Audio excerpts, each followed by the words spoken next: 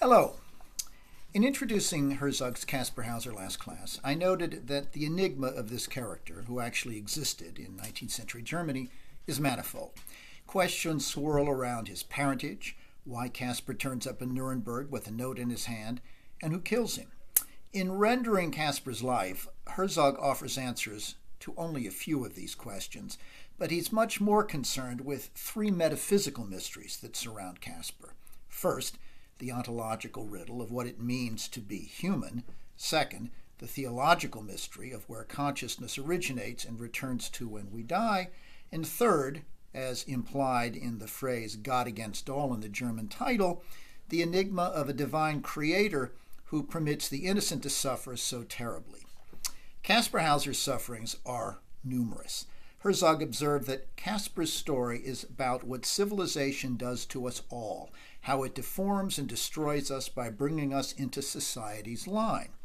But Kaspar isn't really like most of us when you think of it. He possesses a radical innocence that no amount of physical or mental suffering can corrupt or eradicate. He seems to suffer two falls. First, a fall into mortal being from a realm of spirit dimly remembered in the dreamscapes that we see at the start of the film, and second, a fall into language and reason and social awareness that mutilate Kaspar as severely as the brutality inflicted on him by the man in black. Both of Kaspar's falls are agonizing, but unlike Adam, neither fall robs him of his innocence. He is, in short, in that respect, less an Adam figure than a Christ figure, a martyr, though one who redeems no one ultimately by his life or his death. Rather, Kaspar's nobility merely exposes the mendacity and self-interest of those around him. In presenting Kaspar this way, Herzog faced a challenge that other filmmakers and novelists have occasionally struggled with. It's this: how to create a narrative about a totally virtuous human being who endures the evils inflicted on him without retaliation. Such individuals usually lack the conflicted psyches that create interest and drive stories. Dostoevsky, for example, wrestled with this problem in The Idiot and solved it only by revealing in Prince Myshkin, during his epileptic seizures, darker, submerged aspects to his character. Herzog overcomes the challenge, I think, in another way, by creating in Kaspar not a divided psyche, but rather a state of arrested desire. As he acquires an understanding of the world, Kaspar is in quiet resistance to it. His aspiration is to leave the body behind, to be restored to a prenatal state that he sees in his dreams. Herzog's haunting opening implies that Kaspar existed somewhere before these falls. Have a look.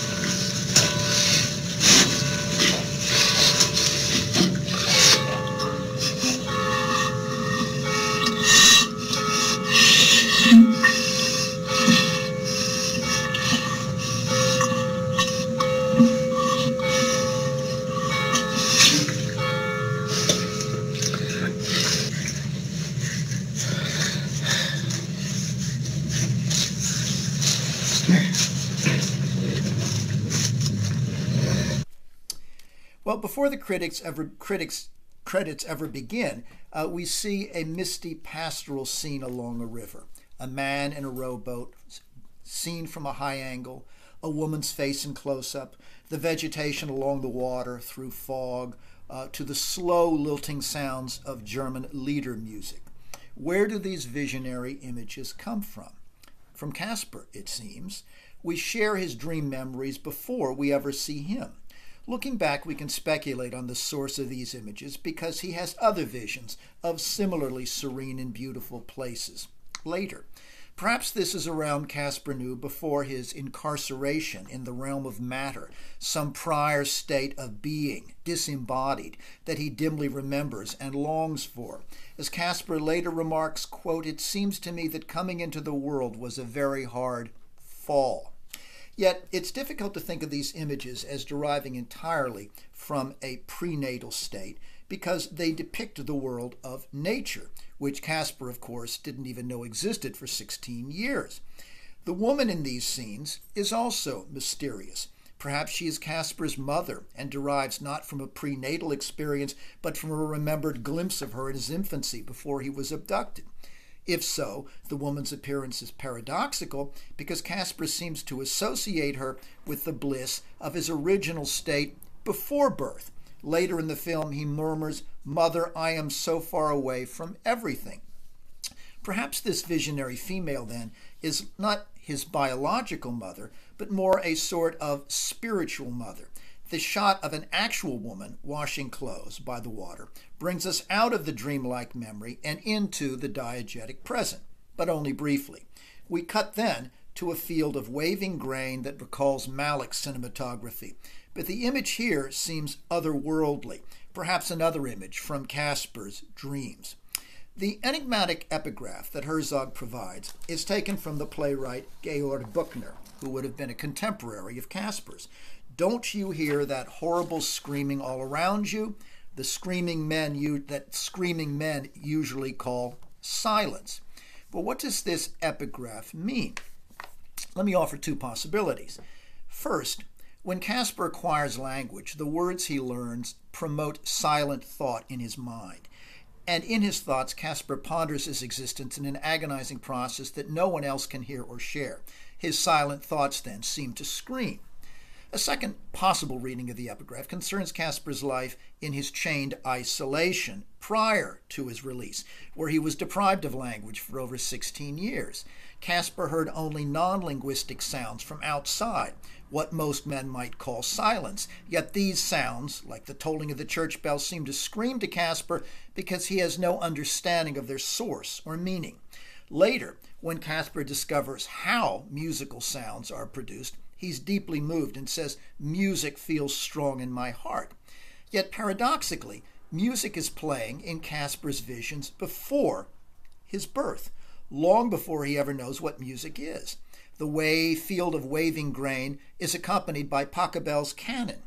How do we account then for these inconsistencies at the start? I don't know that we can. The ultimate origin of the images and the sounds in Kaspar's dream memories are part of the film's enduring metaphysical mystery. Well, as the credits roll, we see Kaspar chained in a dark cell, where we later learn he has been for 16 years shut off from the world. This is where he is dreaming from, it seems. He subsists on bread and water and scratches his raw, lice-infected legs. His one diversion is a toy horse. But having never seen a real horse, Kaspar can't understand the concept of a horseman. He doesn't regard the toy as a simulacrum of any animal that a man would ride. Instead, he devotes himself to wrapping the toy repeatedly, carefully with his bands, as if to keep it from the cold that he feels himself in his dungeon. Amazingly, the first gesture, then, of this abused and afflicted captive seems to be one of protection. This contributes to the aura of Kaspar's Christ-like holiness and otherworldliness suggested by the film's opening images. Herzog reinforces this sense of Kaspar's spirituality with a detail in the subtitles that follow. It tells us that Kaspar was found on Pentecost, May 26, 1828. In the liturgical calendar, Pentecost is 50 days after Christ's resurrection on Easter and 10 days after his ascension into heaven. The Acts of the Apostle describe how on Pentecost a great wind blew and the Holy Spirit descended on the disciples. Flames appeared above their heads and they began speaking in strange, inspired tongues. Well, these details are rich with implication. First, Kaspar's appearance in Nuremberg on Pentecost links him to a force of divine holiness, though unlike the apostles, the citizens of Nuremberg failed to see this holiness in him. We might recall the wind blowing also in the fields of grain in Kaspar's dream that seemed to link it with wind of Pentecost. Wind is also associated with another Pentecostal feature central to Herzog's film, and that is language. Language descends on Kaspar, as it did on the apostles, but it is rather inflicted on him than a source of inspiration. Indeed, language causes Kaspar pain, but so does silence. In his captivity, Kaspar is so unfamiliar with the outside world that he lacks not only names for things, but also a clear sense even of subject-object relations. He has used his body so little that he seems at first uncertain of where it ends and other material objects begin. He treats his belt, for example, as an extension of himself, and he identifies so intensely with a toy horse that he might not be sure that it exists as an independent entity. In this respect, his act of wrapping it from the cold might be partly an attempt not just to protect it, but a self-protective gesture.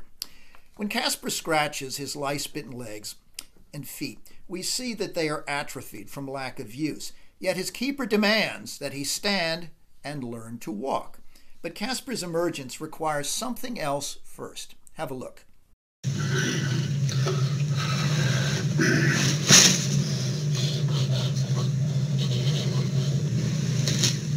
Schreiben.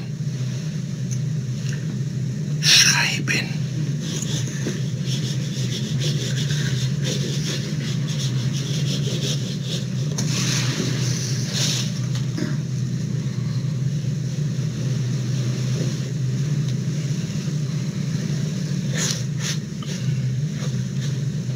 Dieses Merken.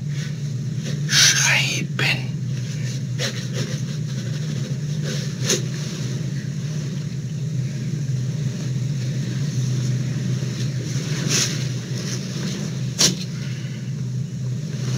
Wenn du schön schreibst, kriegst du schönes Ross von Vater.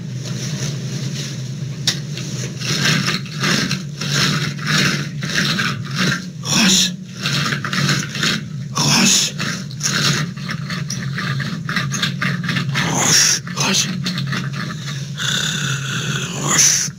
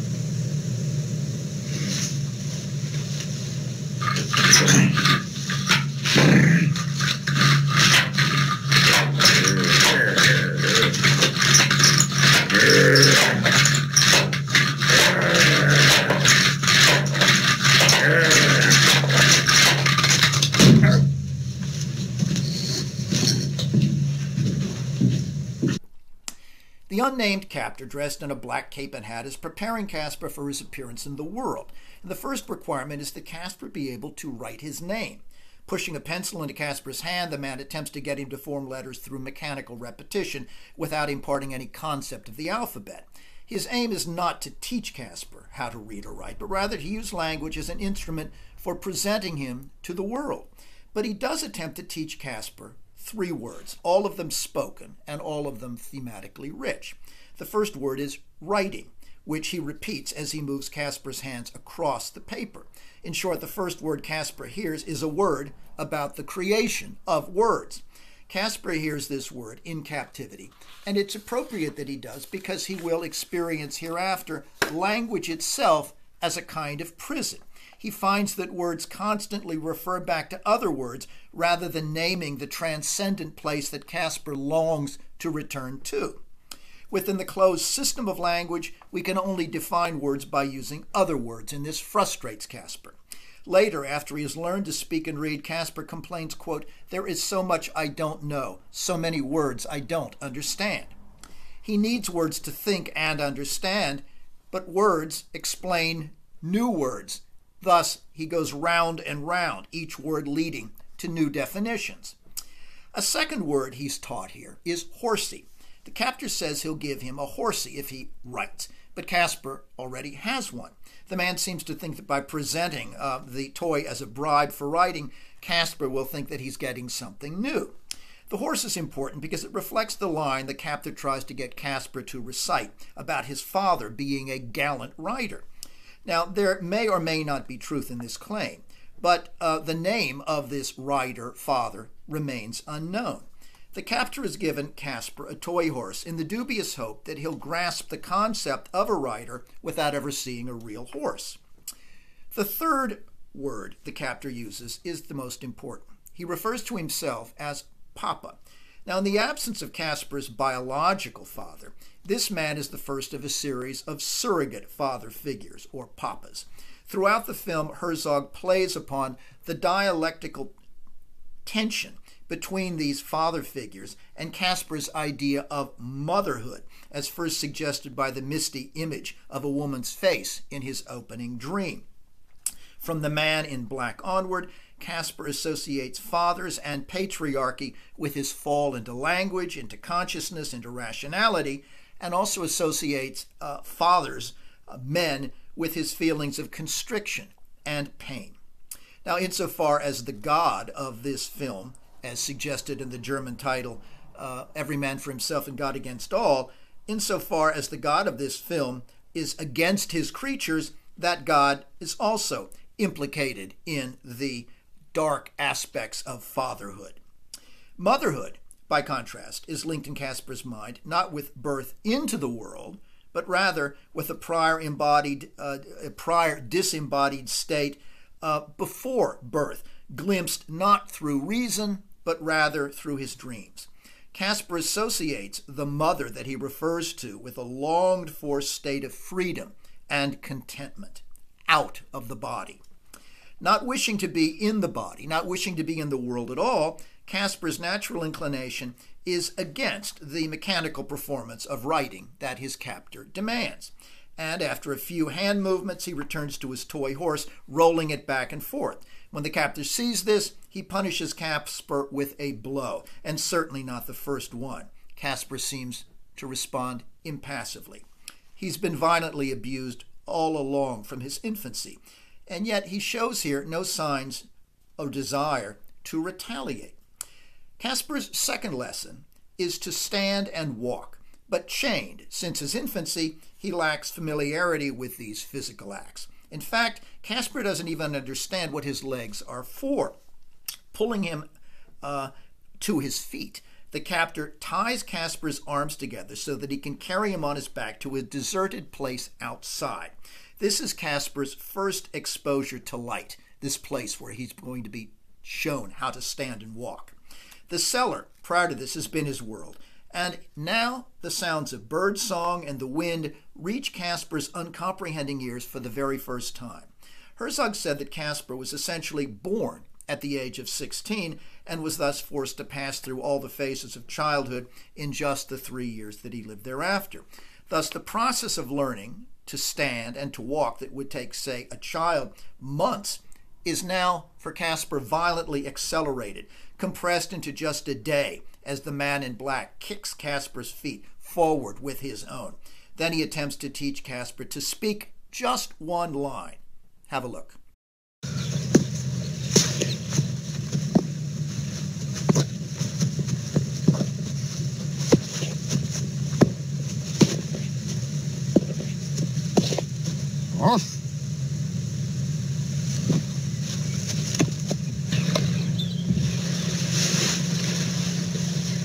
Sag mir das nach. Ich möchte ein solcher Reiter werden, wie mein Vater einer gewesen ist. Dieses Merken, ich möchte ein solcher Reiter werden, wie mein Vater einer gewesen ist. Reiter werden. Solcher Reiter werden, wie mein Vater. Wie mein Vater einer gewesen ist. Dieses Merken. Dieses Merken.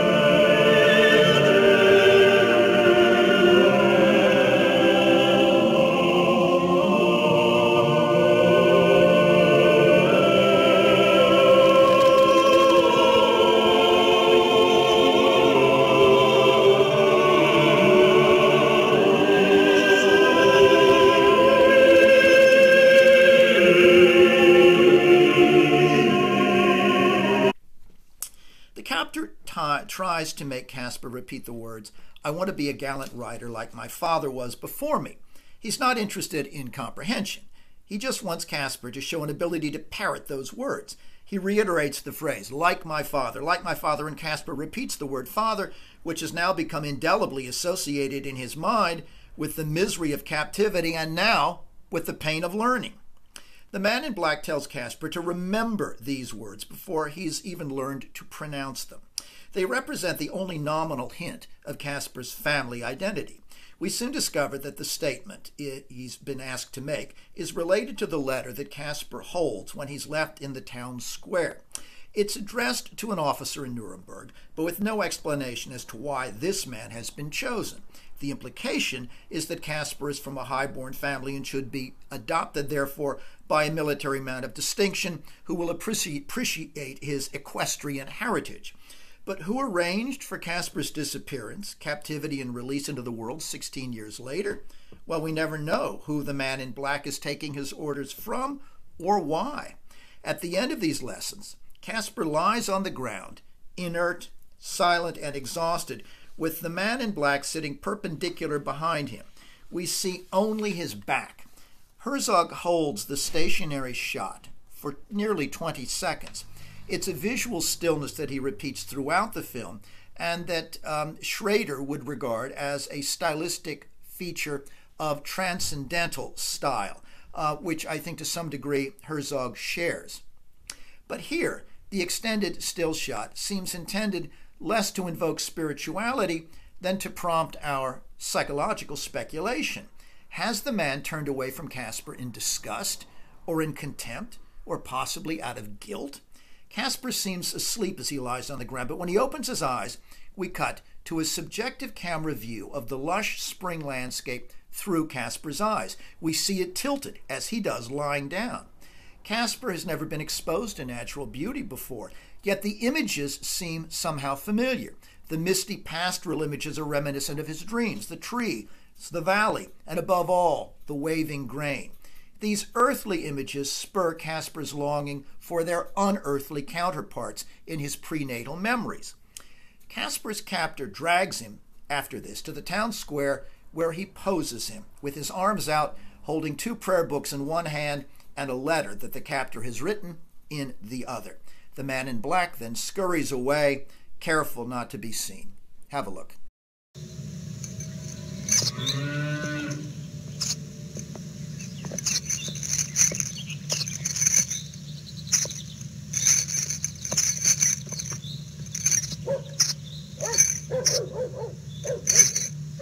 Was wollen Sie hier? Ross, Ja, ich habe gefragt, was Sie denn hier wollen. wie Vater einer Queles. Wo wollen Sie denn hin? Sind Sie fremd hier in der Stadt? Kann ich Ihnen irgendwie behilflich sein? Vielleicht mit dem Brief da? Müssen Sie den irgendwo abgeben? Wie heißt das? An Herrn wohlgeborenen Herrn Rittmeister bei der 4. Schwadron, beim 6. Schwolischen Regiment. Lassen Sie mal sehen. Also, das ist da vorne gleich. Nach dem Augustinergässchen um die Ecke. Da wohnt der Rittmeister. Soll ich Sie da hinbringen? Oder haben Sie was anderes vor? Jetzt sagen Sie mal, woher kommen Sie denn? Aus Ansbach, Erlangen, Regensburg? Regensburg. Aha, Regensburg, gut. Mensch weiß davon, wo er auf? Weiß davon. Weiß davon, ja.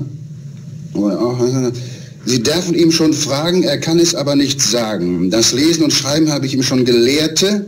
Und wann wir ihm fragen, was er werde, so sagt er will auch ein solcher Reiter werden. Hoch. Ein solcher Reiter werden, was sein Vater gewesen ist. Wenn er Eltern hätte, wie er keine hatte, wäre er ein gelehrter Bursche worden. Ein Gelehrter? Ein gelehrter Bursche worden. Bitte, ja. Sie dürfen ihm nur was zeigen, so kann er es schon. Bester Herr Rittmeister, Sie dürfen ihm gar nicht... Sie dürfen ihn? Sie dürfen ihm gar nicht traktieren. Traktieren mit G. G. Ja, mit G. Traktieren, er weiß mein Orte nicht, wo ich bin. Ich habe ihn mitten bei der Nacht fortgeführt. Ich mache meinen Namen nicht kundbar. Unterschrift, die fehlt leider. Sehr, sehr merkwürdig, ja. Mhm. Haben Sie ausgeschrieben, ne? Ja. Ja. Merkwürdig. Na, das finde ich auch, ja. Soll ich zu Protokoll geben, dass die Unterschrift fehlt? Ja, bitte, und der kommt zu den Akten hier. Merkwürdig. Versuch's mal. Können wir mal gucken. Na, lass er das mal. Lass er das. Hey.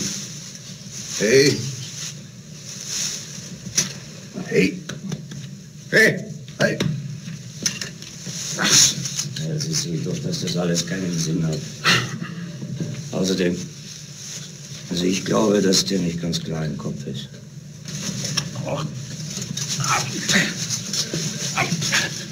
Ja, jetzt kommt er. Dein Name? Ja. Soll ich zu Protokoll geben, Namen? dass es die Aussage verweigert? Ja. Ja. Kein Name bekannt. Woher kommt er? Keine Ahnung. Pass. Sein Reisepass. Weiter werden. Gewerbe. Woher kommst du? Er hat einmal gesagt, aus Regensburg oder so. Bekannt, eben nicht bekannt. Ja, aus Regensburg. Dein Eid an. Die geistige Bildung dieses Menschen ist in einem Zustand der totalen Here, as in other scenes, Herzog combines absurdist comedy with deep pathos. As Kaspar stands like a statue, his isolation is heightened by the aerial shot that also diminishes his size in these unfamiliar surroundings. People look out their windows impassively at a distance, suggesting the unbridgeable gap that separates Kaspar from the rest of mankind. They show mild curiosity, but no compassionate interest. When a suspicious but courteous citizen confronts him, Kaspar blurts out the word horsey, his name for the toy from which he has now been separated. He surrenders the letter addressed to the captain of the cavalry and follows the man to the captain's house. Seeing that he can scarcely stand, the doorman allows Kaspar to rest in the horse barn, where the captain and other prominent citizens find him later that day. They're unable to wake him. Kaspar longs for sleep throughout the film because it permits him to dream of that other world that he yearns for. Yet, we get not just a public reading of the captor's letter here, we also get a transcription of it as an official document, as well as a parsing of the crude style and grammar that the man in black has used. Now, underlying this linguistic comedy is the fact that Kaspar has entered a world into which he will be scrutinized, evaluated, and objectified through words, most viciously of all by the little scribe who observes him and writes down all of the proceedings. The letter written by the man in black says that Kaspar was laid on him as an infant by a count, but he doesn't say who the count is, and he doesn't even say that the count is Kaspar's father. He also doesn't give his own name, nor disclose why he, a laborer with 10 children, was assigned the unwelcome duty of being Kaspar's keeper, nor why he sequestered Kaspar from the outside world when the man's wife wanted to raise the infant as their own. Nor does the letter explain why now, after 16 years, Kaspar's captor has brought him into town and is seeking to transfer the care of Kaspar to the captain. The claim that he has taught Kaspar to read and write, and that the boy wants to be a gallant writer, of course, are laughable lies. Under interrogation, Kaspar does write his name as he was taught, in a rather elegant hand, but he is unable to say his name when asked, and he shows no comprehension of what it means.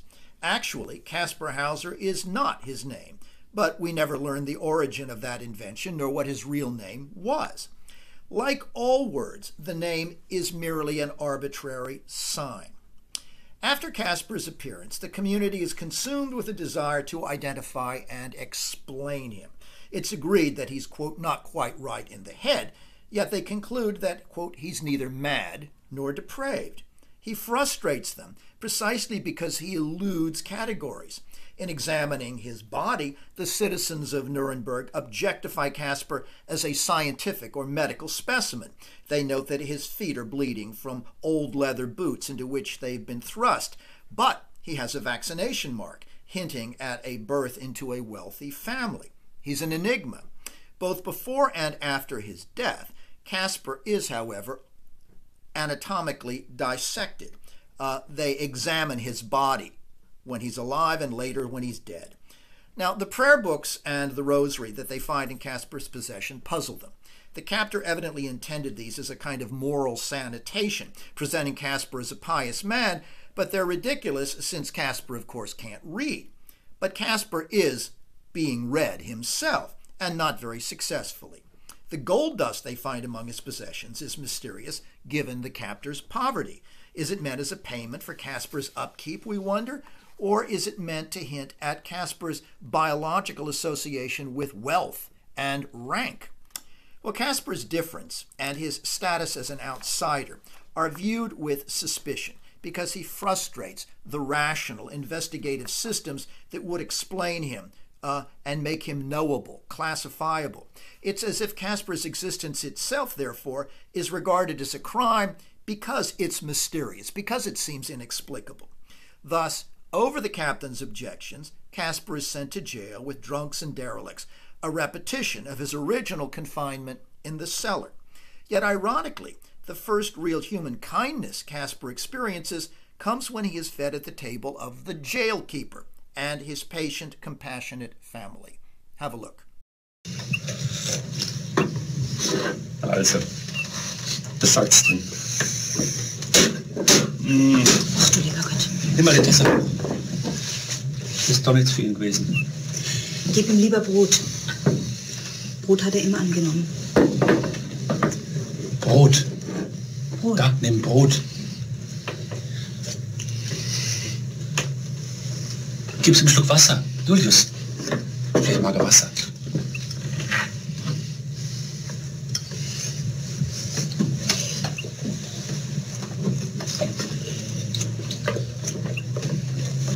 Mama, das ist doch leer. Da ist doch nichts mehr drin. Kommt doch nichts mehr raus. Leer. Leer. Das ist leer. Leer. Da ist doch nichts mehr drin. Kommt nichts mehr raus. Leer. Leer. Leer. Leer. Leer. Nein, der Krug ist nicht leer. Das Bier drin, schau mal, der ist voll. Schau, das ist nicht leer. Der Krug da, der ist leer. Da ist nichts drin. Der ist leer. Leer. Ja, leer.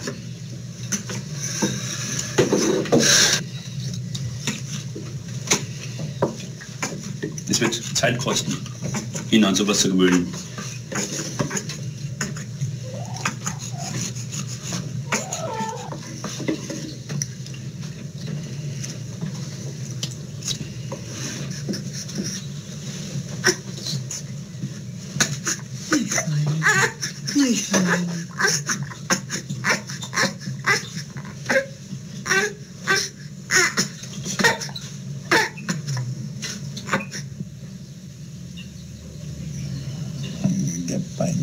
Teufel.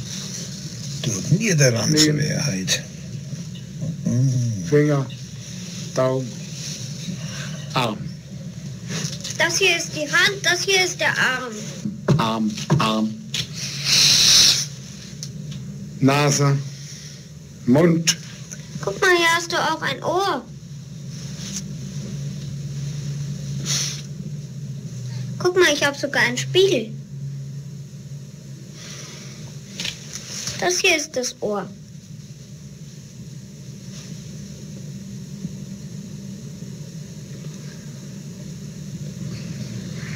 Ja, meine Ranzen, meine Ranzen. Der mich nicht schaffen. Finger, Schulter, Arm. Nein, das hier ist die Hand, das hier ist der Arm. Hand, Hand. Das hier ist der Arm. Arm, Arm, Arm, Arm. Arm, Arm. Hand. Ja, da riecht ja gar nichts bei einem Bunderwetter. Was ist denn da los? Knie. Hey! Finger. Rotze fix, Alter. Wir haben es denn da. Jetzt nichts zu saugen.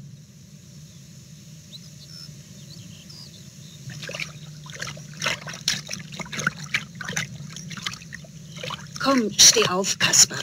Steh doch auf. Du brauchst dich nicht zu schämen, Kaspar. Wir sind ja allein. Nur der liebe Gott schaut zu. Du brauchst doch keine Angst zu haben. Mutter. Die Haut geht ab. After Kaspar is lifted gently into his chair at the table by the jailkeeper and his son, he's treated as a human being rather than an object or specimen. The keeper takes Kaspar's hat, not out of social etiquette, but just so he can eat. Having only ever been accustomed to consuming bread and water, Kaspar spits out the soup as he spat out the food during his interrogation, but he doesn't know that it's food. Thus, that's why he spits it. Note the importance of gestures here, recalling the way the boys sometimes communicated, say, with the Aborigine in Walkabout. Instead of just speaking, as the captor had, the boy and his father here demonstrate words through gestures and with objects. They show Kaspar how to eat using plates and forks, and they show what the word empty means by holding a cup upside down. This is the first time that Kaspar has been able to identify words with the things and concepts they represent, and he responds with a glimmering understanding. But the word empty, that is central in this scene, isn't coincidental. Even as Kaspar grasps its meaning, Herzog is commenting, I think, in that word on the ultimate emptiness that Kaspar will find in language as a whole. He's more adept at word identification than the Aborigine in Walkabout, but the bailiff's son, then again, is a much more patient teacher. He helps Kaspar name the parts of his body by touching his arm or his hand as he pronounces each word. Later, when a little girl tries to teach Kaspar a lilting rhyme about a cat lapping milk, Kaspar can't grasp it because there is no cat there, and there is no milk to see or to touch. The words come so quickly in that rhyme that they seem to him just sound. The member of the family who intuitively understands Kaspar best is the mother. She senses that he can eat only bread and thus offers it to him. Shown rocking her infant in a cradle in the scene, she embodies a maternal principle that Kaspar had envisioned in his opening dream, that dream of origins. He associates motherhood with the disembodied state of being that he longs to return to, a kind of spiritual womb, if you will. Well, the images of innocence that we see in the family's kitchen reflect Kaspar's own unique situation as an innocent.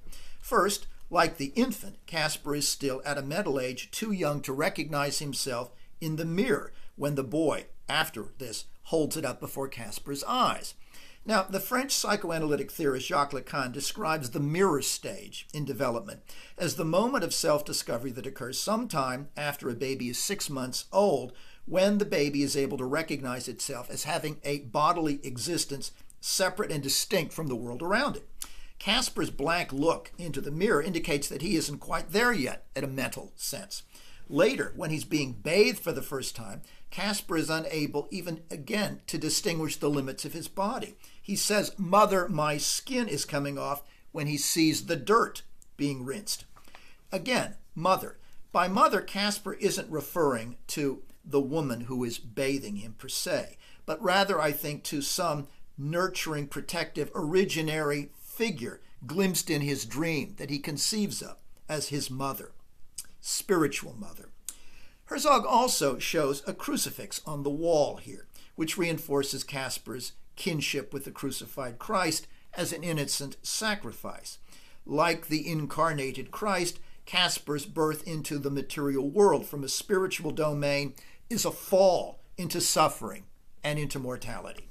And like Christ, Kaspar is not only innocent, but inherently compassionate. In his jail cell, he feeds a bird using a twig and laughs happily when he sees it eating. Now, at this point, he's begun to understand that the creature is separate from himself. But like him, it needs food, and Kaspar understands this. Kaspar's capacity for compassion seems innate, inborn, but the idea that the bird needs food and Kaspar's use of a twig are things that are really ideas that he has acquired through observation. He knows how to feed it only by observing and learning. Well, much of Kaspar's early education is a meditation on learning, and as such, it engages Enlightenment theories of perception and the acquisition of knowledge, the field of philosophy known as epistemology. And in particular, Herzog invokes the work of John Locke, who famously argued that every human being is born a tabula rasa. That is, we are born blank slates. We bring no innate ideas into the world. It is only through the experience of our senses that we form ideas about the world through a process of observation and association. In this respect, consider Kaspar's response to the burning candle that the townfolk present to him in a scientific trial by fire, scrupulously recording his reactions. Have a look.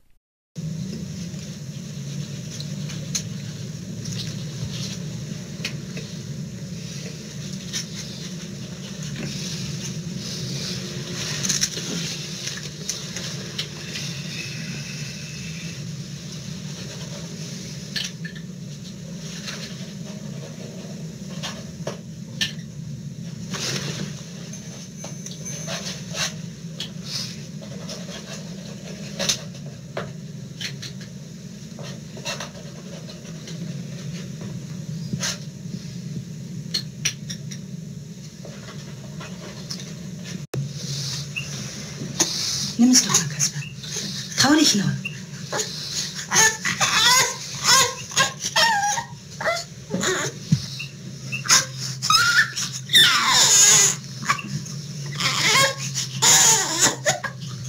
Mutter, ich bin von allem abgetan.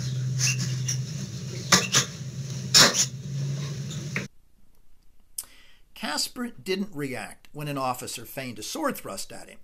He'd never seen a sword before, so he had no idea of the inborn danger there. And similarly, Kaspar doesn't understand that fire can burn him. Having spent so long in the dark, Kaspar's drawn to the light of the flame, following it with his eyes, and he's so curious that he touches it with his finger and feels pain. Now, in Locke's terms, Kaspar associates the flame at this moment with the pain in his finger and forms the idea that fire burns. In a moment later, though, we see him weeping in a medium shot, not a close-up, which Herzog uses fairly rarely, but a medium shot. This is the first of 3 scenes in which Kaspar is shown crying. His tears here, however, aren't simply a response to the pain of being burned. He also weeps at the wonder of his discovery. After all, Kaspar has been beaten by his keeper before this. He certainly suffered more intense pain than a burned finger. No, it's more than just pain. He'd remained completely, seemingly indifferent to the earlier abuse, but this pain is new and wondrous. His tears mark moments in his life, as we'll see, of overwhelming discovery. He weeps again when he holds the baby of the jailkeeper's wife, when she places it in his arms. She understands more than anyone that Kaspar's natural inclination is to protect the child. Before she enters the room, Kaspar touches the infant in its crib, using the same finger he had put into the flame. He's trying to map the world, not just with his eyes, but tactilely, trying to affirm the existence of independent realities. Kaspar's tears as he holds the baby suggest complex possibilities.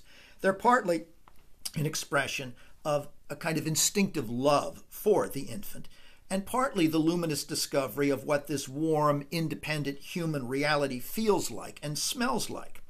But his cryptic remark, "Mother, I am so far from everything," suggests another reason for his tears at this moment. What does he mean by everything? Well, Kaspar is far away from the life that he knew, chained in the cellar. But the word mother and everything point far beyond that.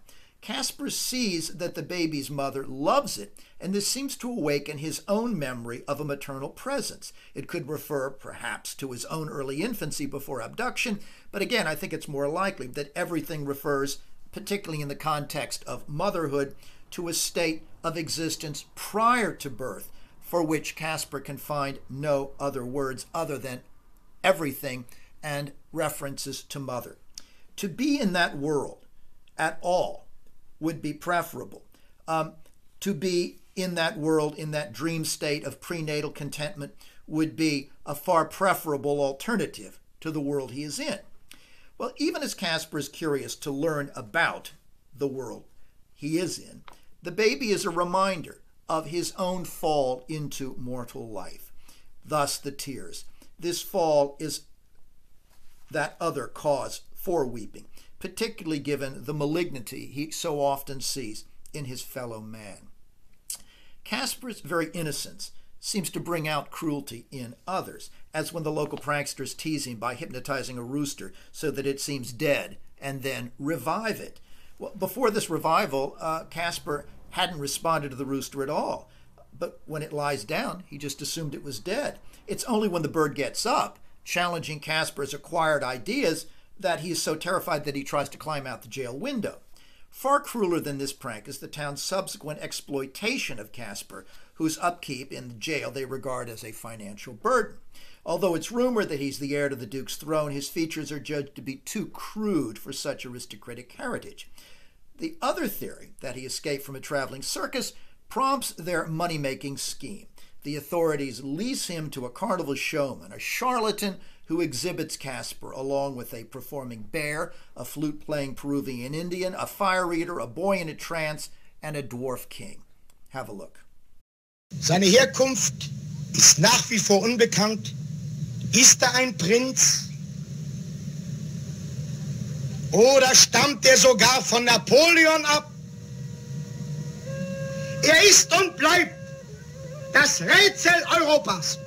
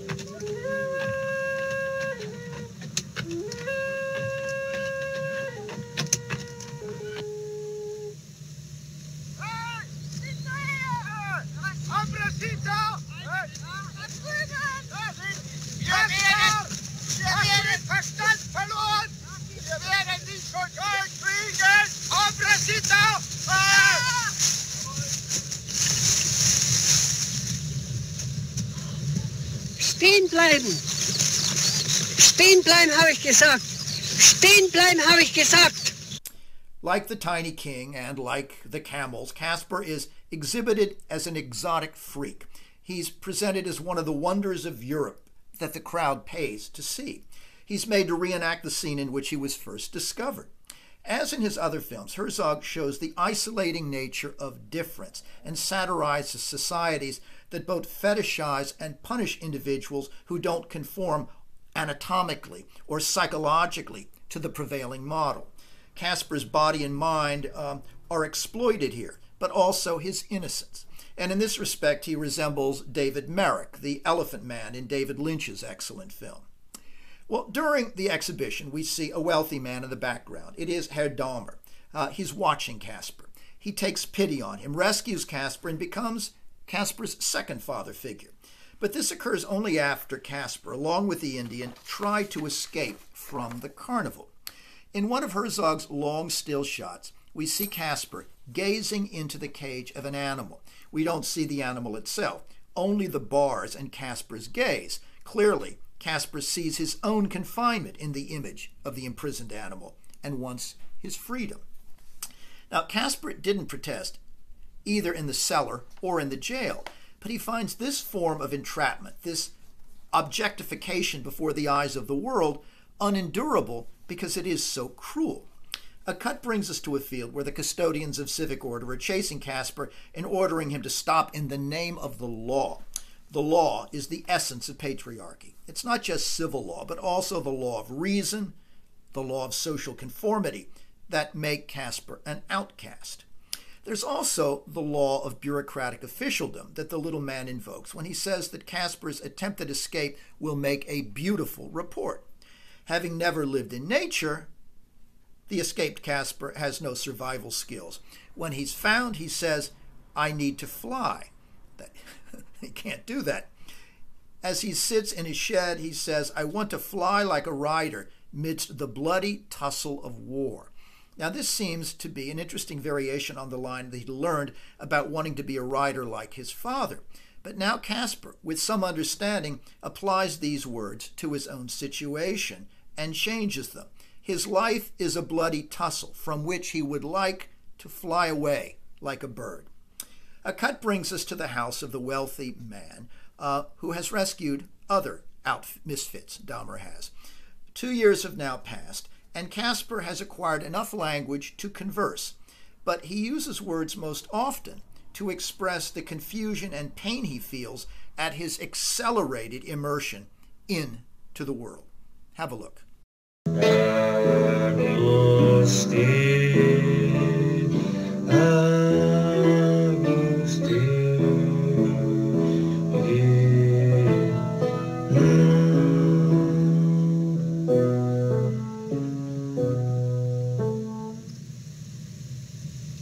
Kaspar, was ist? Hast du was?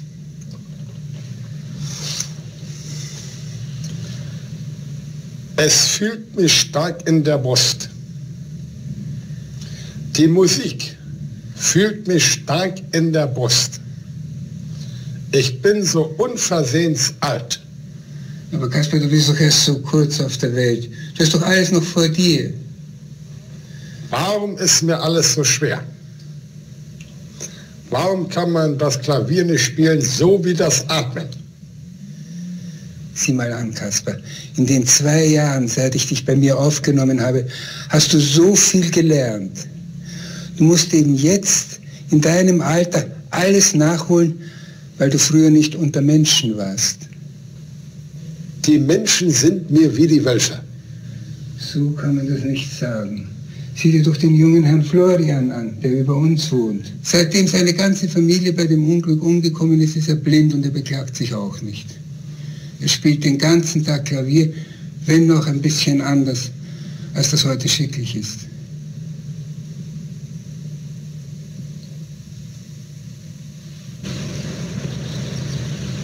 Das ist aber hoch. Das muss ein großer Mann gewesen sein, der das gebaut hat. Den möchte ich gerne kennenlernen. Nein, Kaspar, ein Baumeister braucht nicht so groß sein wie ein Turm. Da gibt es Gerüste. Da führe ich dich heute noch zu einer Baustelle hin. In diesem Turm, hinter diesen Fensterchen dort hast du gewohnt. Erinnerst du dich noch? Das ist nicht möglich. Wie meinst du das? Weil der Raum nur ein paar Schritte groß ist. Verstehe ich immer noch nicht. Wenn ich mich in dem Raum umsehe, dann ist rechts und links, vor und rückwärts nur Raum. Sehe ich mich aber den Turm an, mir. Und ich drehe mich um, dann ist der Turm weg. Also ist der Raum größer wie der Turm. Kaspar's tears as he listens to a blind man play a strange piece of music that he composed are again complex in nature. Kaspar is deeply moved by these sounds and by the beauty in nature that recalls his dreams. His natural affinity with the beautiful, whether it is in nature or in art, might recall to you the creature in Mary Shelley's Frankenstein, another individual innocently born into the world as an adult and victimized. Note that Shelley's novel is also set in Germany in the 1820s, but there's this crucial difference between Kaspar and Shelley's creature. When her creature is corrupted by the cruelty and abandonment of Victor, he turns to violence in a way that Kaspar never does. But Kaspar is frustrated by the world, and when he asks his patron why he can't play the piano as effortlessly as he breathes, we realize that Kaspar at this moment is also crying for another reason. It's because he's frustrated at the demands that life places on him.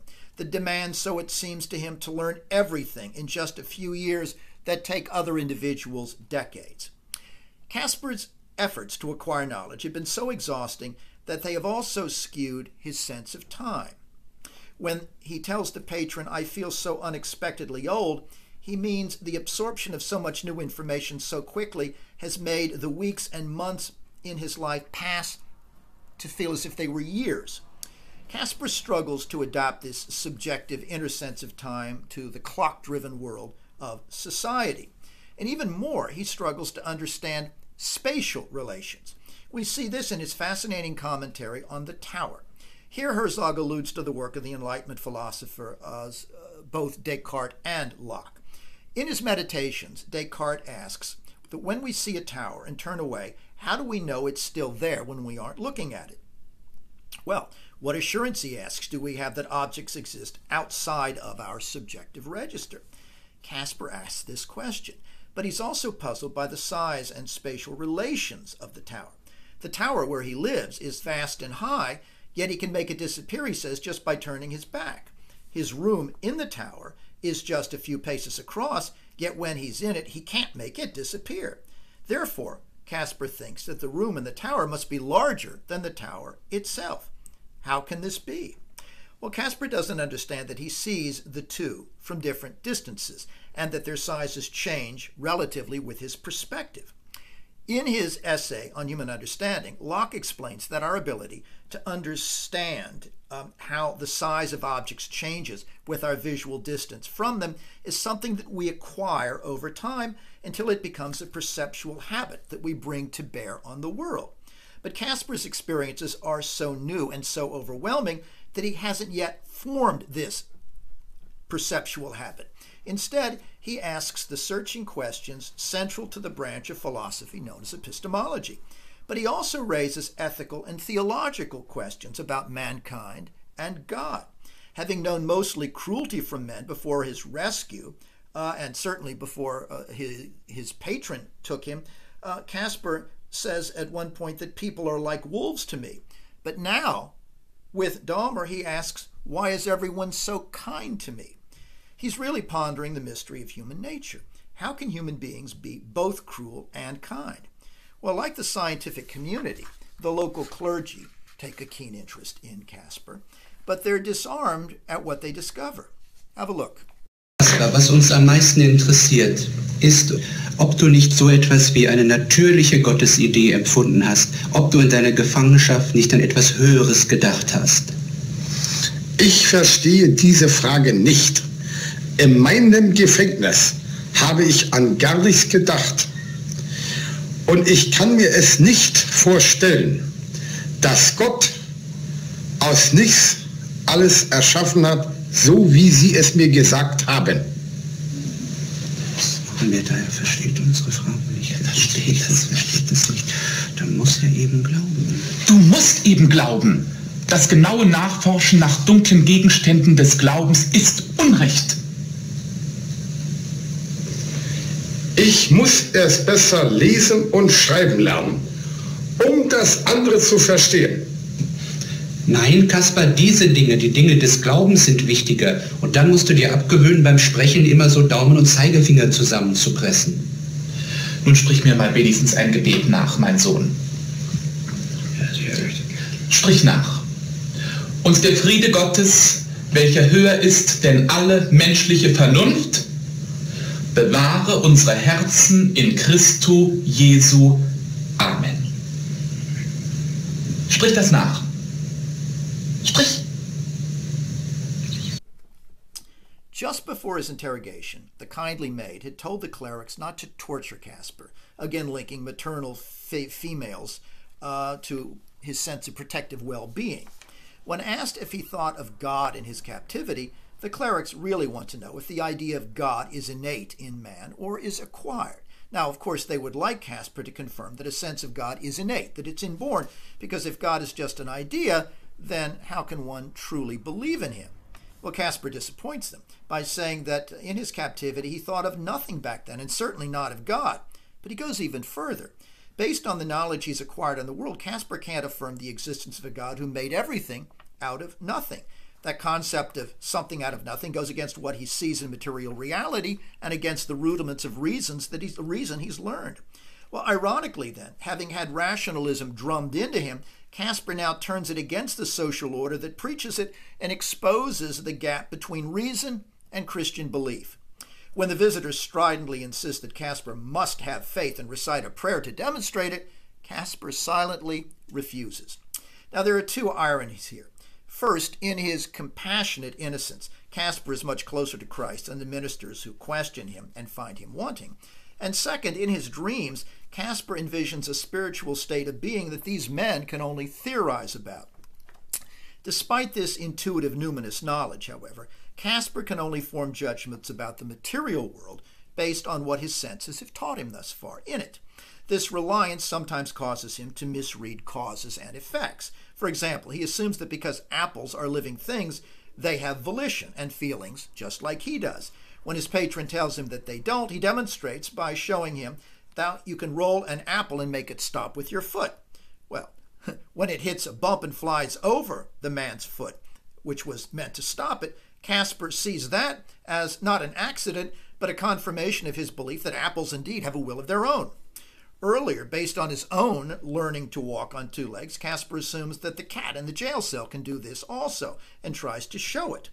Well, one of the wonderful things about Kaspar's questions is that they expose the inequities and the hypocrisies of the society that he has entered. For example, over tea with Mr. Dahmer's housekeeper, he asks, "What are women good for?" noting that they seem just to sit around and knit. He doesn't mean it as a criticism. It's a genuine inquiry based on his observations, but it highlights the reduction of women to passive roles within patriarchy. Kaspar's questions are often profound and penetrating because they raise issues also that are at the heart of moral philosophy. What perplexes him most, as I've suggested, is the presence of evil in the world. Have a look. Vor Tagen hatte ich vom Garten Kress meinen Namen gesät. Und dieser war recht schön kommen und hat mir eine solche Freude gemacht, dass ich es gar nicht sagen kann. Und gestern, wie ich vom Kahnfahren komme, da ist einer in den Garten herein und hat mir meinen Namen zertreten. Da habe ich lange geweint. Und das Beet will ich aufs Neue säen.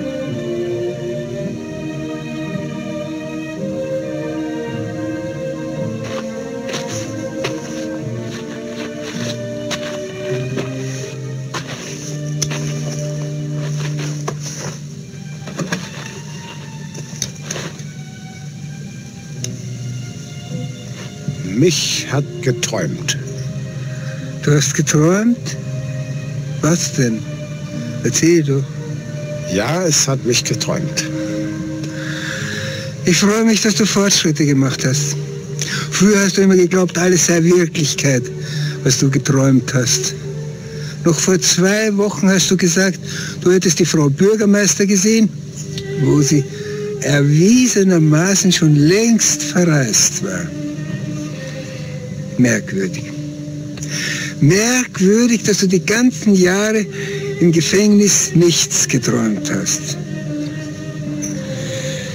Mich hat vom Kaukasus geträumt.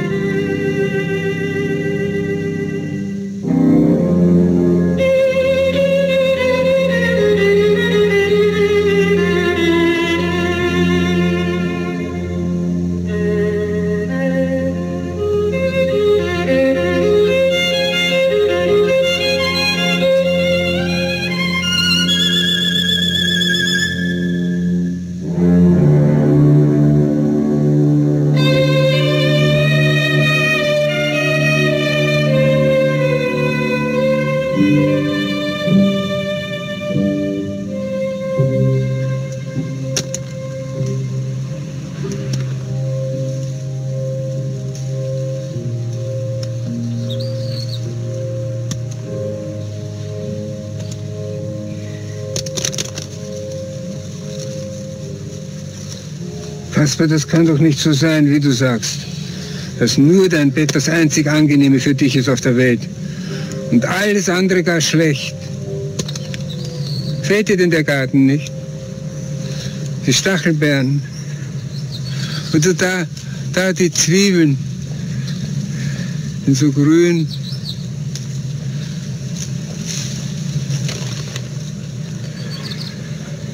Ja, mir kommt es vor,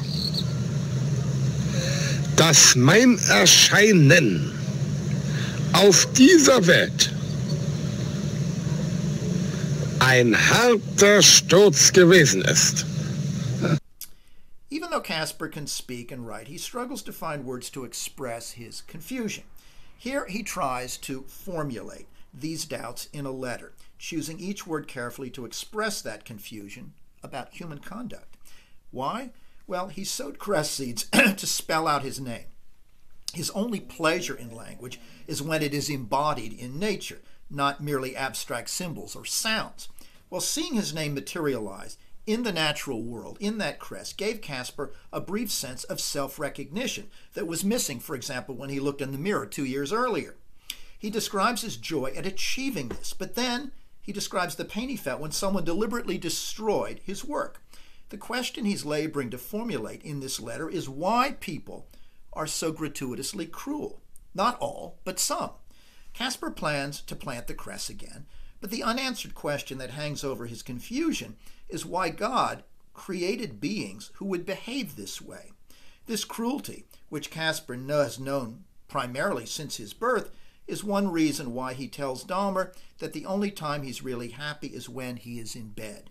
Sleep temporarily relieves him of the sight of the world's brutality, and it puts Kaspar, as I've noted, in touch with the dreams of a prior state of existence. When Dahmer took Kaspar boating on the moonlit river, which Herzog presents to the sounds of Beethoven, we're reminded there, in the serenity of that scene, of that other world and that other river that Kaspar glimpsed at the beginning of the film in a dream. The first dream images, remember, were of a river and a boat. Other landscapes that Kaspar sees and hears about also summon these prenatal memories as Kaspar tries to describe them. When, for example, he hears about the Sahara Desert, he says it gives him the idea for a story, perhaps one related to his prior existence. Kaspar goes further, though, when he learns about the Caucasus Mountains.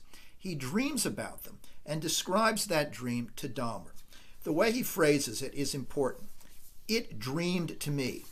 This isn't just a grammatical misstatement.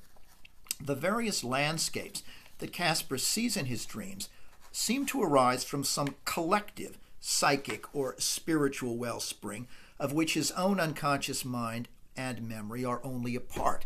Thus, it seems something larger is dreaming through him. The entire soul of mankind seems to be dreaming through Kaspar, revealing to him in a series of symbolic images the most ancient residue of man's collective human experience. That is, the memory of another numinous state of being that we all experienced before we were born. Now, while everyone is connected to this collective soul, to this racial memory, only Kaspar is in touch with it closely enough to see its contents in his dreams. In that state where Carl Jung suggests the collective unconscious manifests itself most vividly, always and only for Jung in dreams. Well, Dahmer assumes that Kaspar's dreams arise from socialization, that he had no dreams at all before. But Kaspar doesn't confirm that claim, and indeed the film suggests that the dream images in Kaspar's mind arise from a precognitive and pre-linguistic sort. Socialization has nothing to do with them. Kaspar wants to re-enter his dreamscape. He wants never to awaken from it. As he speaks, we see him gazing off in an extended still shot that is a hallmark of what Schrader calls transcendental style. Kaspar's yearning for this dream landscape prompts his most important remark in the film. Quote, "Well, it seems to me that my coming into this world was a terribly hard fall." He chooses each word with care as he compares his experience in the material world and what he has glimpsed in it to the world of his visions. It can only be a declension, only a fall. Now, during part of this conversation, Herzog focuses on a stork, a symbol of birth, that entry into the world that Kaspar regards as a fall. Without knowing it, Kaspar is invoking an ancient tradition of mystical Jewish thought in his commentary here, a tradition called Gnosticism. According to the Gnostics, man didn't fall when he sinned against God, as the book of Genesis claims. Rather, the original fall was the act of creation itself, material creation, in which an original spiritual being became stuck in and contaminated by the world of matter. The human race is born out of this fall, and the acquisition of consciousness and language are subsequent falls or declines in man's tragic trajectory. Kaspar is living it out.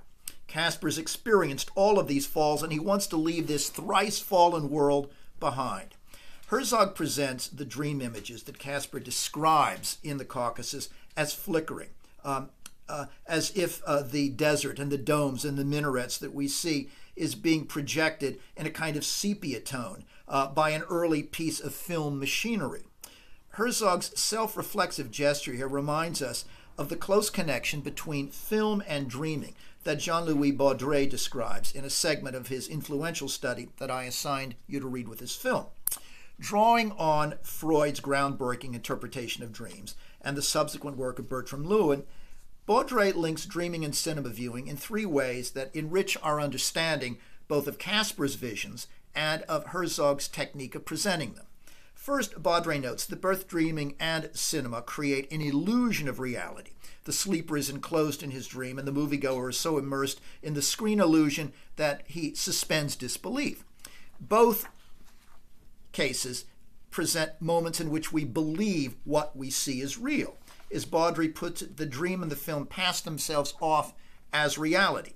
Unless, of course, the dreamer disavows the illusions in the dream by reminding himself within the dream that he's only dreaming, and unless the filmmaker reminds the viewer that we are watching an engineered illusion. Second, Baudry describes both dreaming and film viewing as alike, as forms of regression, in which we return to a previous state of hallucinatory satisfaction. In Kaspar's case, it's a prior condition of mystical, disembodied existence, but Baudry suggests that a film viewer also reverts to a regressive state under the artificial stimulus of the projected images. Like Kaspar, or like an infant, he says, we lose a sense of boundaries between our bodies and what is outside them because we're so thoroughly immersed in the dreamlike world we see on the screen. But unlike Kaspar, what we see is merely an illusion. It's not a memory of a previous actual state of being. Finally, Baudrey links dreaming and film spectatorship through the shared principle of projection. When we dream, our minds function like cinema projectors, he suggests, or like the producers of the shadows in Plato's cave. Our mind is the dream screen on which these images are cast.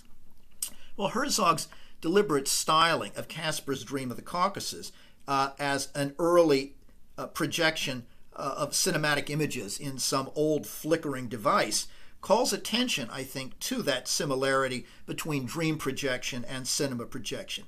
He cleverly links the flickering tinted images of an early cinematic style of projection with the ancient sources in human consciousness that give rise to Kaspar's dreams. These visions are a way of accessing metaphysical truth for Kaspar that has nothing to do with what he has been taught or learned in society. Well, just as he can turn reason against his teachers, Kaspar can also reveal the narrow limits of reason itself, as when the logic professor comes to test him. He presents a highly complex conundrum in which a single question is necessary to distinguish a man from a village of truth-tellers from a man who comes from a village of liars. Kaspar suggests an alternative that is more direct but no less effective. Instead of asking what village the man is from, ask him if he's a tree frog. Only a man from the liar's village will answer yes. The logic master is so angered by this answer that he dismisses it and insists that, quote, understanding is less important than reasoning. In short, truth matters less than systems employed to find it. How could Kaspar possibly respect logic after this encounter? His distrust of reason, and Herzog's, are very much in the spirit of German and English Romanticism. One thinks, for example, of William Blake's indictment of unfettered reason as a life-denying force that strangles the imagination. As Blake puts it, we murder to dissect. And the rational society of Herzog's film tries to dissect Kaspar's mind and body in every possible way. Well, despite Kaspar's sense of the inadequacy of language, he tries to use words to write an autobiography, to tell his own story. He's writing this for others, but primarily in an attempt at self-comprehension. But how can you write with authority about your life when you're still learning it and it's been moving so fast? Kaspar struggles, therefore, and this may be why he wants to express himself increasingly through music. When he first heard it played, he said the words were strong in my heart.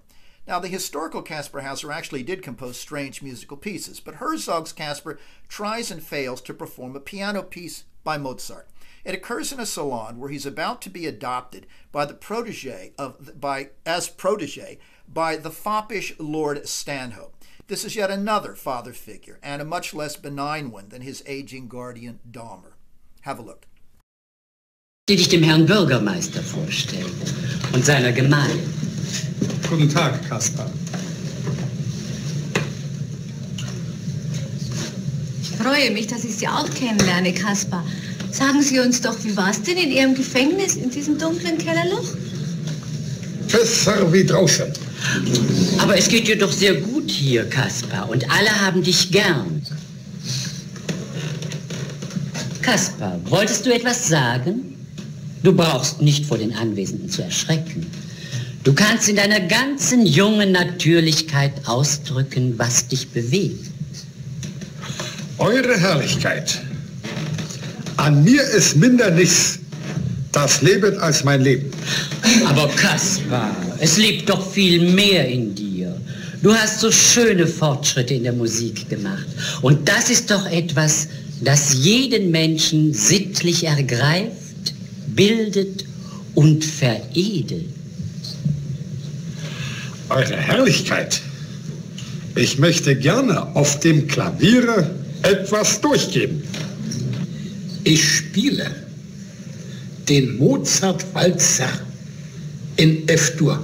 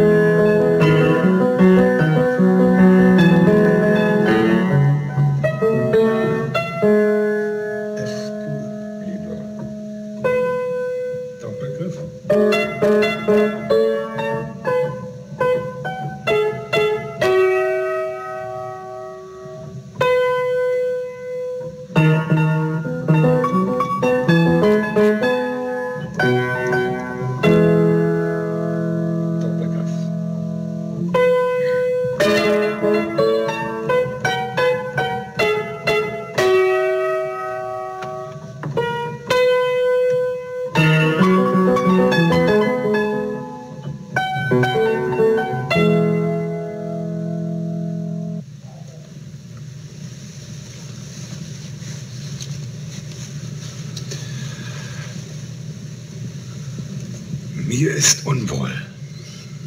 Kann ich bitte an die frische Luft? Of Kaspar's many prisons, this is the most oppressive.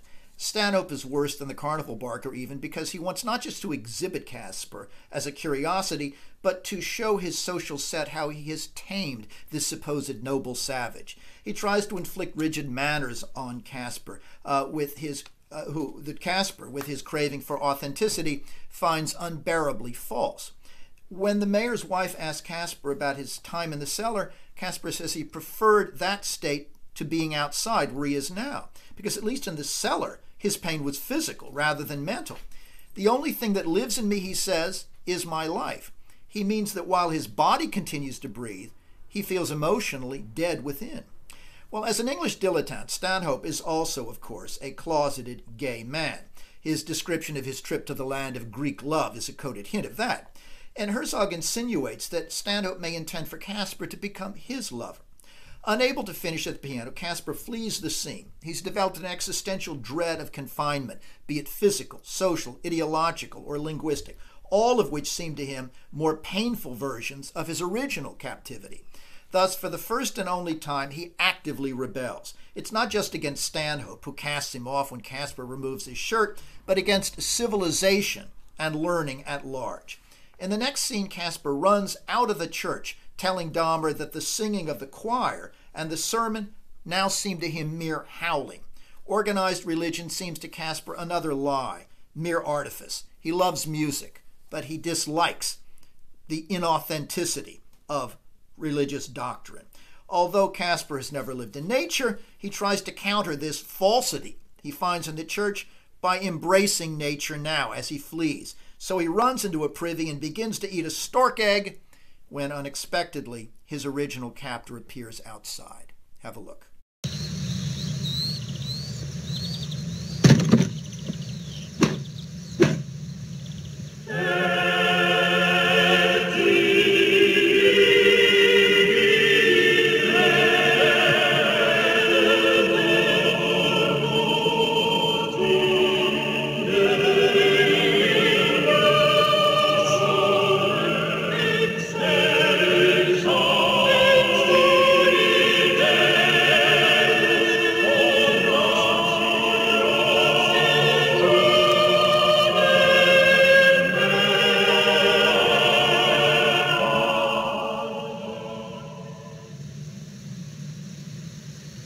Käthe? Ja? Kommen Sie doch mal. Das ist doch der Abdruck von einer blutigen Hand. Um Gottes Willen. Now, why, having unburdened himself of Kaspar over 2 years earlier, is this man in black now determined to kill him with a violent blow? It's one of the film's mysteries, among many. Perhaps Kaspar's ability to read and write make the man afraid that he will remember and describe that man to the authorities. Well, as Kaspar lies bleeding, he feels himself escaping into the misty dreamscape we saw at the start of the film. It seems to beckon him. He wants to go there. Dahmer and his housekeeper follow a trail of blood through the house and the yard where Kaspar has wandered, and they find him collapsed in the cellar. It's as if Kaspar has chosen that place so that he can die before he's found. It's also a return to his origins, a dark, womb-like version of his original captivity as a preparation for a return to his place of spiritual oneness and contentment before birth. As he lies in bed recovering, however, unwillingly, Kaspar tells Dahmer of another vision that came to him while he was lay bleeding, a vision of a different kind. Have a look. So red doch, Kaspar.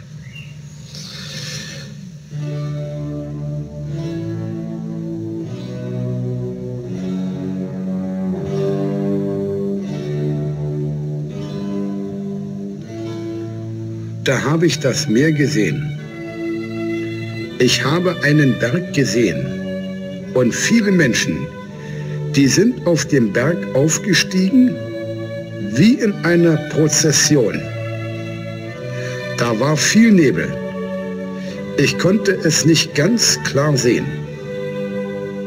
Und oben, da war der Tod.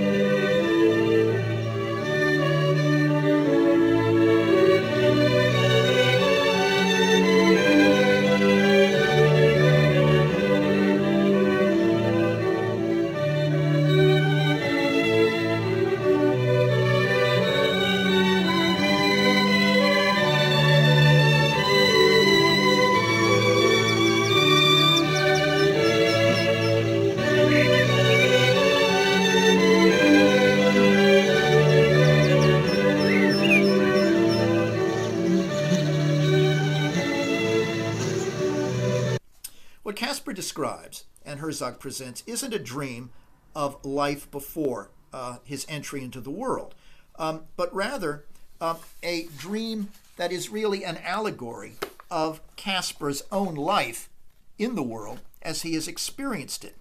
Kaspar now understands it with great clarity, not in words but in images.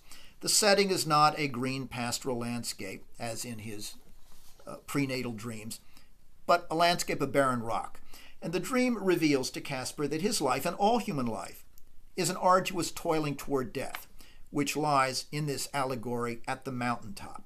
The flickering images recall the dance of death, yet the rhythms of Pachelbel's canon, which we hear again now, suggest that this dream didn't oppress Kaspar, because what the climbers find at the top of the mountain, death, is release, longed for release. It's a return to that other part of the symbolic landscape that Kaspar mentions, but that we don't see, the boundless ocean.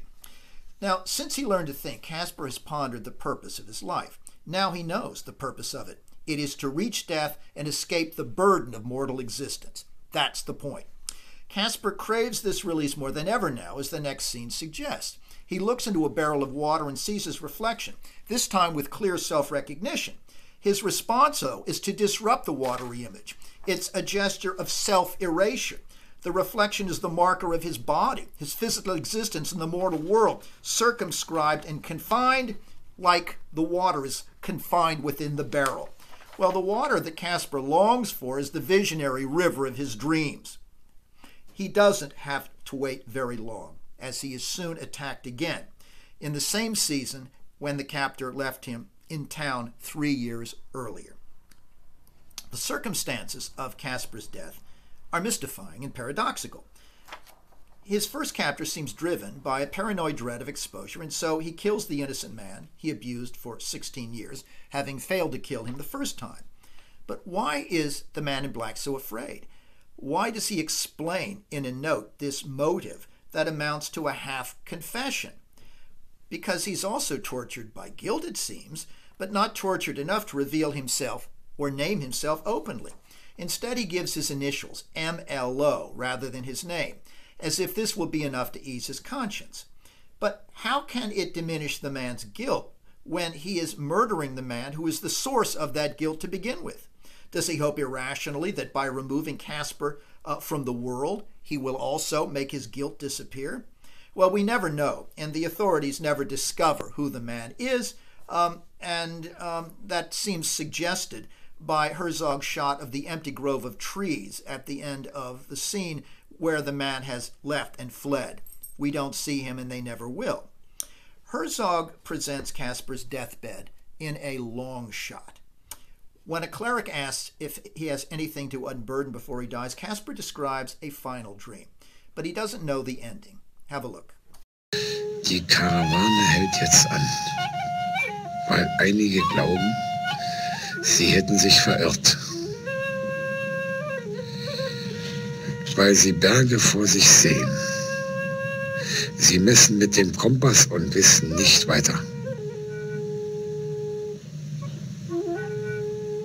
Da nimmt der blinde Führer eine Hand voll Sand und schmeckt ihn ab wie ein Essen.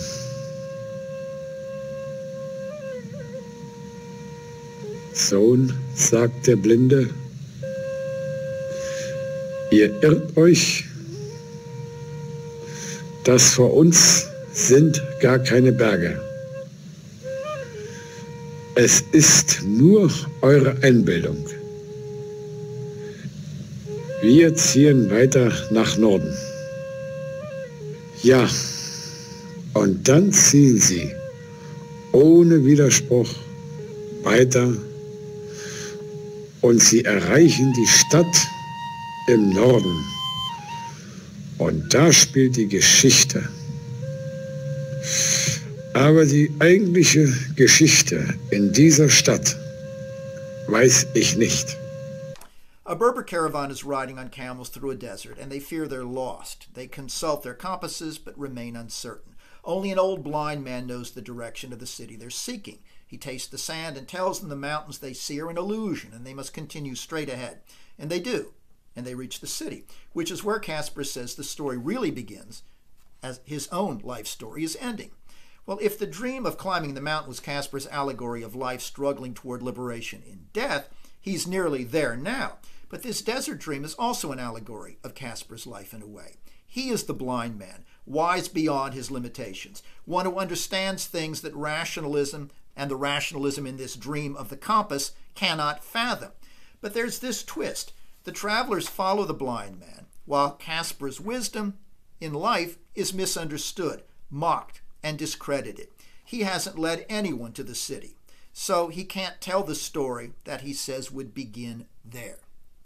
Instead, as another blind man, the pianist hums a tune, Kaspar dies, only to have his body anatomized the way his mind has been. Have a look. Und erstreckt sich bis unter die linke Zwerchfellkuppel. Herr Stadtgericht, haben Sie das? Bis unter die linke Zwerchfellkuppel. Schauen Sie sich das Gehirn an. Es ist etwas Besonderes daran. In der Tat, eine merkwürdige Abnormität im Sinne einer Überentwicklung des Kleinhirns. Ganz meine Meinung. Andererseits besteht auch eine Deformität des Großhirns. Die linke Hemisphäre ist verkleinert. Das erklärt vielleicht vieles. Auch diesen Befund sollten wir festhalten. Schreiben Sie bitte, Abnormität des Kleinhirns im Sinne einer Überentwicklung. Eine Überentwicklung. Deformität der linken Großhirnhemisphäre, dass das Kleinhirn nicht so recht bedecken will. Dass das Kleinhirn nicht so recht bedeckt.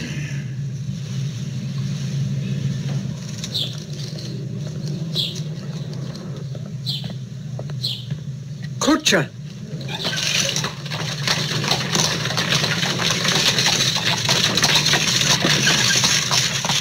Kutscher, heute ist ein Tag, den man sich merken wird. Nimm er meinen Hut und fahr er in mir voraus nach Hause. Ich gehe heute zu Fuß.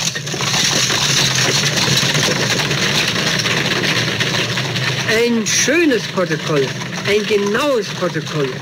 Ich werde zu Protokoll geben, dass man an Hauser Deformationen entdeckt hat. Wir haben endlich für diesen befremdlichen Menschen eine Erklärung, wie man sie besser nicht finden tun kann. We get a shot of Kaspar's foot, which we saw at the start, now tagged for an autopsy. It's not just required for the official record, but it's driven by a desperate need to define and classify him, to reduce the mystery of Kaspar's life and death to scientific causes, to the knowable, abnormalities of the liver or the cerebellum, something that will account for it. Herzog's satire here is withering as Kaspar's brain is sliced, cut apart, and we hear the triumphant cries of the little scribe, the embodiment of language and reason and officialdom. It's a day to remember, he says, because the mystery of Kaspar Hauser has been solved. The dissection has murdered that mystery. But juxtaposed with this scene of ghastly objectification is the music we heard at the start of the film in Kaspar's transcendent dream. It's an aria in praise of love from Mozart's The Magic Flute. The music reminds us that Kaspar has now returned to the realm associated with that music, but also that the burning flame of love that Mozart's song describes is nowhere to be found in the world of men.